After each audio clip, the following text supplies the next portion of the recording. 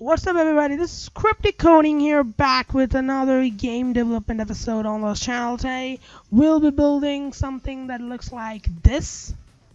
If you come to the player will be destroyed by no time. Okay. Without further ado, let's get started. First of all, you want to add a raycast 2D node to your enemy node. So how can we do that? Enemy node, go ahead and click every enemy in the scene, and then go ahead and add a raycast 2D. Boom. You will add a raycast 2D.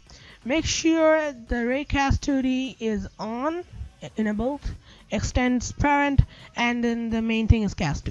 You can play around with these values. Let's say 35. Let's see how it looks like this. Okay. So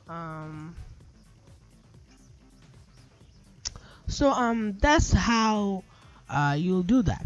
So next step is the collision mask. Make sure is the default collision mask and stuff, and everything will be normal. Now go to the enemy script. Go down. The main thing is these values. First, we have this line of code is the main code, right?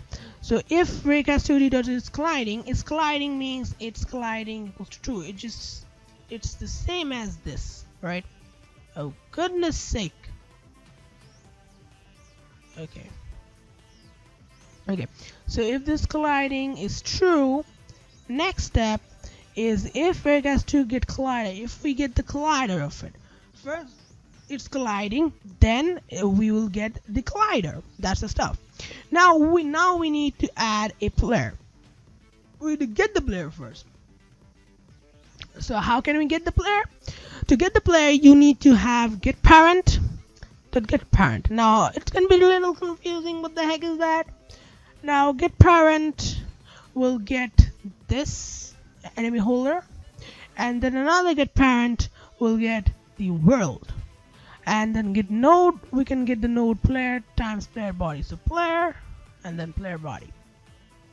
Next, player to destroy. Now is this function is inbuilt to Godot? No, it's not. It's not the built-in function. It's what this is called user defined functions. So you go to player, we have the function called destroy, and we have the query. It means destroy this game object. And collision 2D disable to true. Collision 2D disable to true is actually disabling the collision, so we can like jump up. Now that's the bug we fixed. I think the Godot engine 3.1 release was fixed, so it's good to have here. But you can just do this. It will not affect anything. So player to destroy, we destroy the game object, and you can see this line makes sense, right? Reload clear current city, actually restarting the current scene, and that's basically it. Now another thing that you guys will face is these. So what I faced also. First is, if you followed my tutorials, you will have something that raycast 2D scale.x times equals to -1, and raycast 2D.scale.x times equals to -1. These two lines are important, really important. So make sure to add this line to actually made it opposite to the direction what we are facing. And if this is enemy direction -1, then raycast 2D.scale times -1 as well. Whenever you put this line, you have to put this line. Remember that. Whenever you put this line, you have to put this line. Now this thing will be really fun to do. Okay, now let's go ahead and see what is the result. This is basically so simple. Okay, it's so simple. If we go, come on, oh there you go, boom.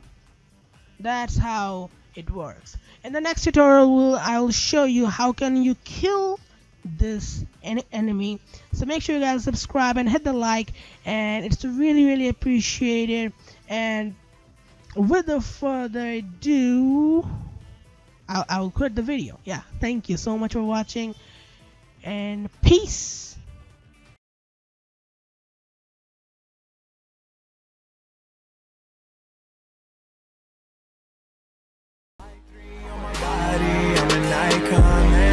girl about a 10. I should fuck her in a Benz.